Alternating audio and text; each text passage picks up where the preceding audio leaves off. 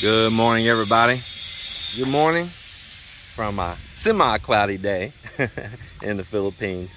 I tell you, it's the tropics. You're gonna get sun one minute and storms the next. Well, it's a nice day here, man. The air feels so good. There's a little slight breeze. I do know there's a system trying to move in from the Pacific side, coming from Guam, heading down towards Mindanao and maybe up through the Visayas area here and all. So I need to keep an eye on that. These videos are a little delayed, so the news out today, that's the hot breaking news today, real time, but you're probably going to see this a few days late, is the restrictions being lifted. Yeah. Good morning. How are you?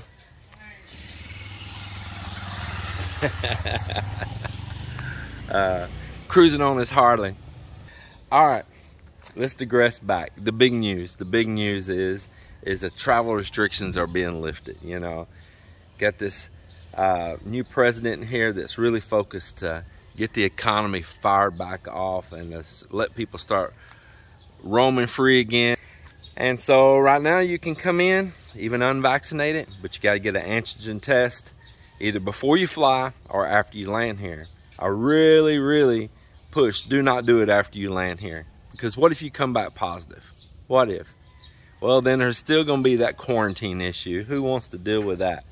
So don't be lazy and say, oh, I'll just do it when we get there to the airport, because it's probably not gonna turn out in your favor. Yeah, it's just an antigen test and you never know.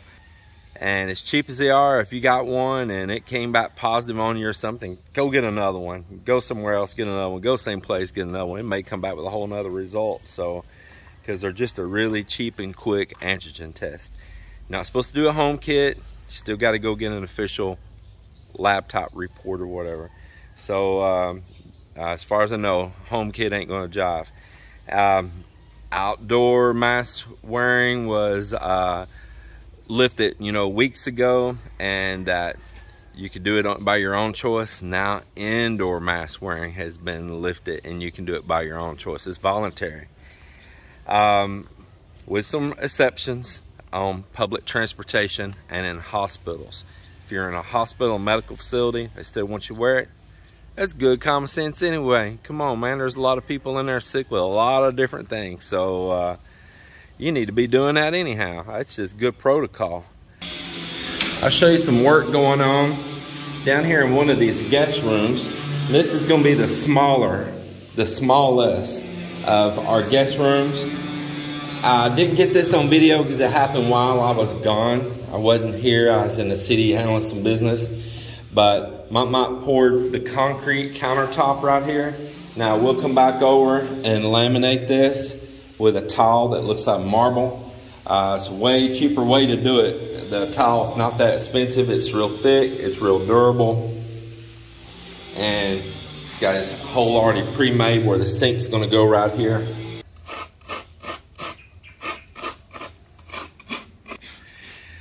So what we got right here is I am going to build a netted fence around my ponds here. I've had this GI pipe here for a while for doing this. These were long pieces. We split them into twos. I want it for safety right here. I don't want to worry about a child, me not knowing or something, fall into one of these ponds. Maybe they whack their head, maybe they struggle and can't get out, maybe they panic. Although you have kids playing right here at the shore and around the open wells and water all the time.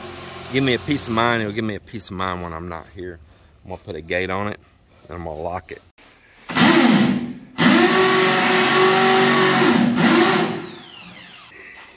Wait for him to stop drilling there. So now he's setting up the countertop right here that we're gonna pour in concrete. So he's drilling in around. Well, it's lunchtime here. The guys have been gone about 10-15 minutes for lunch. My goodness, is it pouring down now, man. Look at this, boy. It is coming down.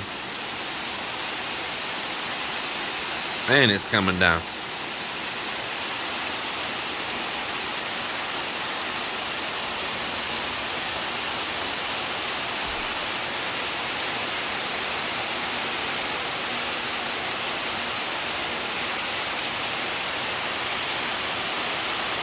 Miss Mel. She's feeling a little bit better today, but she's kind of had a second round with being under the weather and ill. And in fact, you was pretty much in the bed yesterday, wasn't you? Yeah. And she seems to be doing a little bit better today, but I told her don't get out and overdo it though, just to recover. So she's chilling like a villain. Well, it's about, I don't know, it's probably about an hour after lunch. Guys come back, still trying to rain, but not like it poured down when they were at lunch, man. It really poured down then. And they've got 3 more poles dug and set and tied off all plumb. And they're gonna do a little mix here and fill those in. I've got one set right here close where I'll put a gate going into my little pen here around the fish tanks. Yeah, he's scraping and scrounging every junk piece of wood we have left to make this sink for him here. Man, because I'm telling you, all that plywood's just about all gone forever.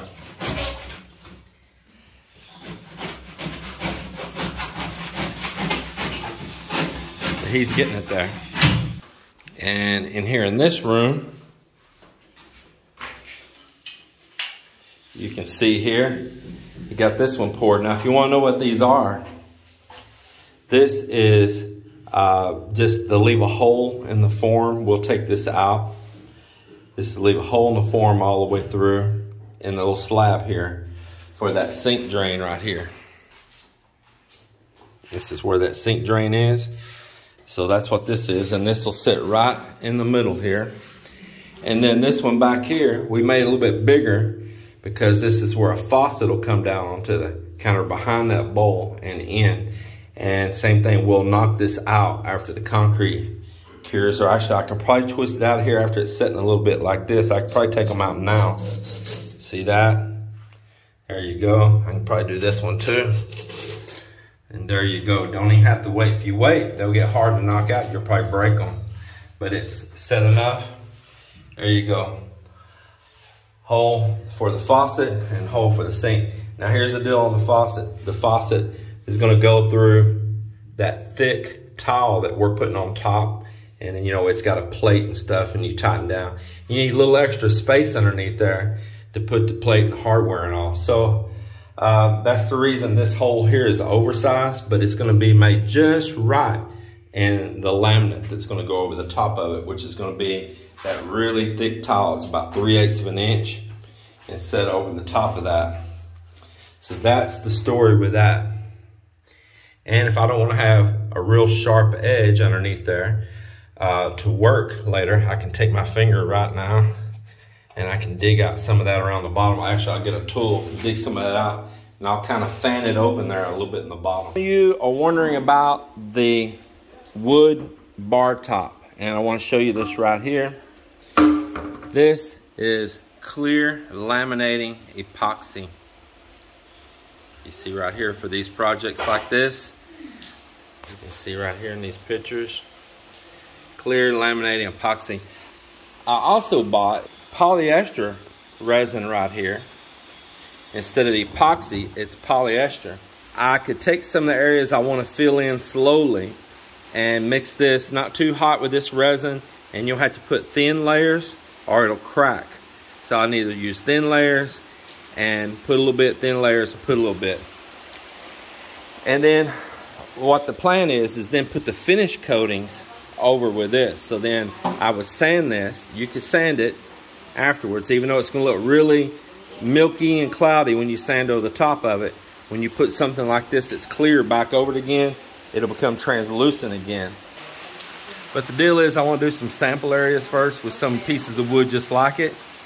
And I want to just take a little drop off of wood and mock up just exactly how I would be doing it, putting that epoxy on, putting that polyester resin on. But it is so wet and humid right now. As you see, it's raining again. Pouring down rain. And I don't want to do it in the pouring down rain. Now, yes, I could go inside my garage in here, but honestly, I don't want to.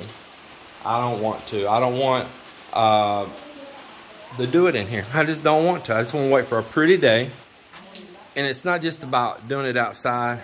I don't know how that humidity, whether I'm in the garage or outside, it is humid as heck when we get these rains like this. And that humidity could have an effect. And you know, the wood's going to draw that humidity in, and then I'm going to encase that humidity into the wood. Joel and Nardo, they almost got this CR done.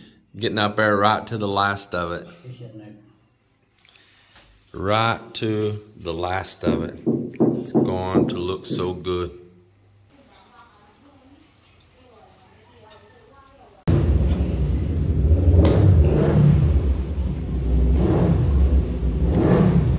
That's not a sound effect.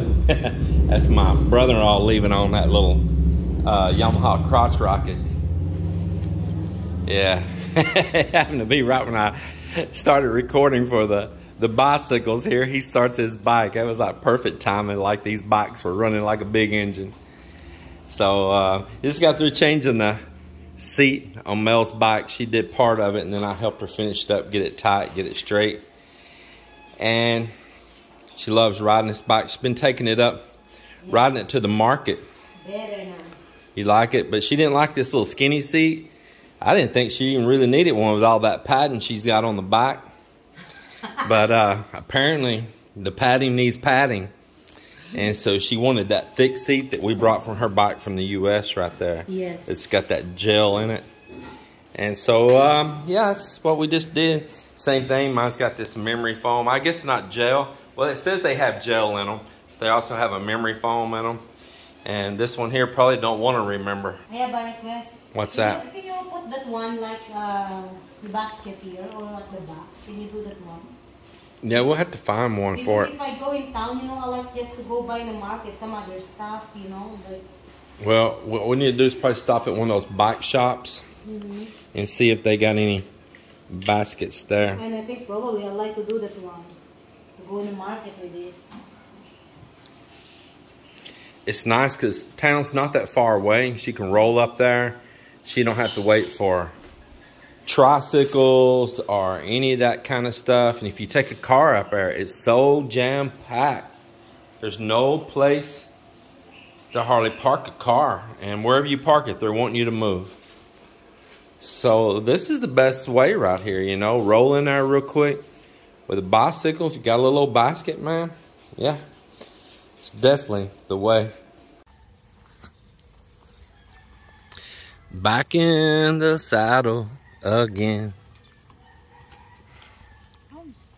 Oh yeah, man, you stepping in it, ain't you? Huh?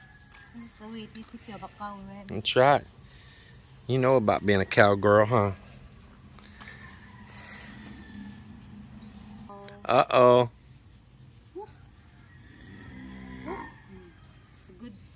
Okay, save that one for my... For your plants? Yeah. Yeah, we got our own fertilizer factories now. Wow. Baka! Baka wala. Baka, is it true that a healthy cow is a happy cow, huh? Yes. Huh? Like me. See? She agrees.